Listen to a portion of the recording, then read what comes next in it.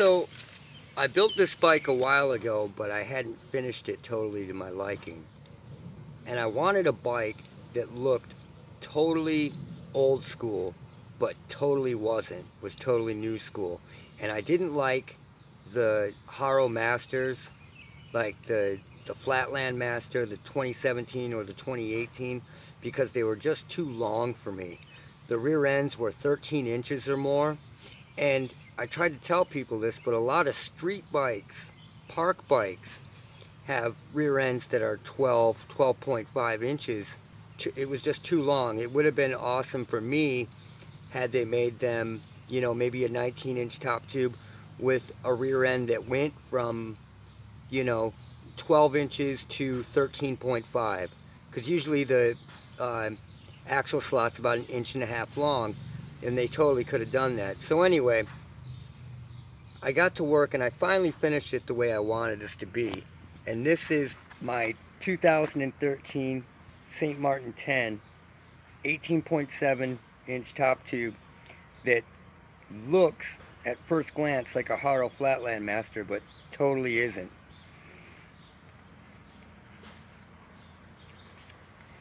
And even with the OG Caramel 2 bars, those almost look like a modernized version of knee savers. So it looks really good, especially with the chrome fork.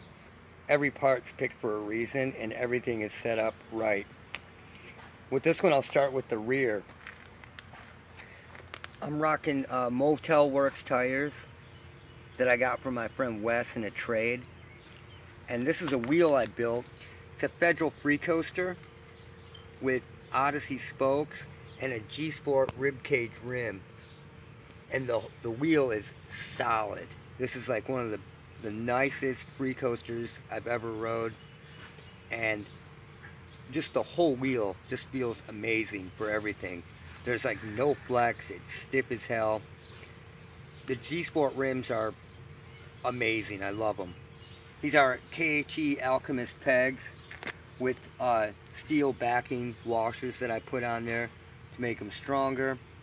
This is a Odyssey Bluebird chain to profile 145mm cranks and Odyssey twisted PCs with a 18-tooth profile sprocket that works out really well. These are Odyssey Evo 2 brakes with ghost pads. And this is the only old school part on the bike. This is an old, like late 90s Haro double seat clamp to an Odyssey convertible seat post with Odyssey convertible seat guts to a Mankind railed seat.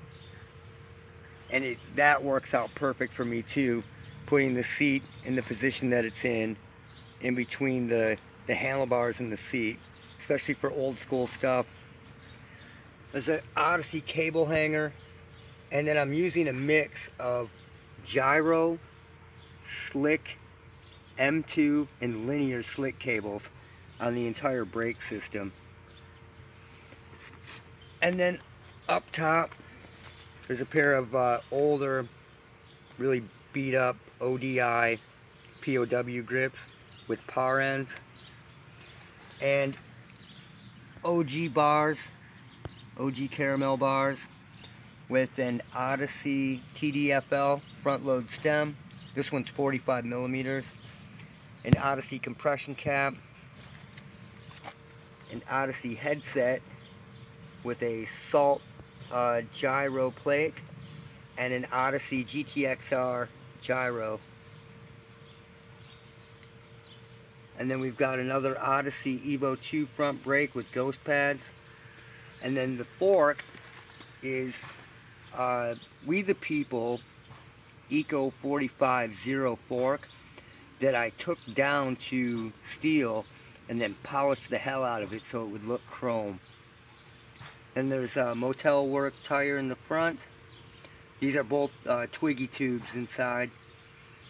With another wheel that I built, this is a Gsport rollaway hub that I got from my friend Wes.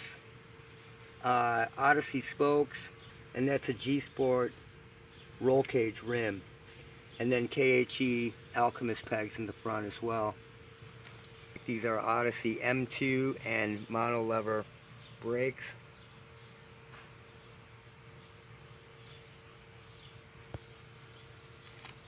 But the way the whole bike turned out, the look is exactly what I wanted. The way it feels is exactly what I wanted, because I wanted it to look totally old at first glance, but totally not be, and have everything modern tech, except for the seat post clamp, of course. But that's it. This is my old new school build, and I'm totally happy with it. Later.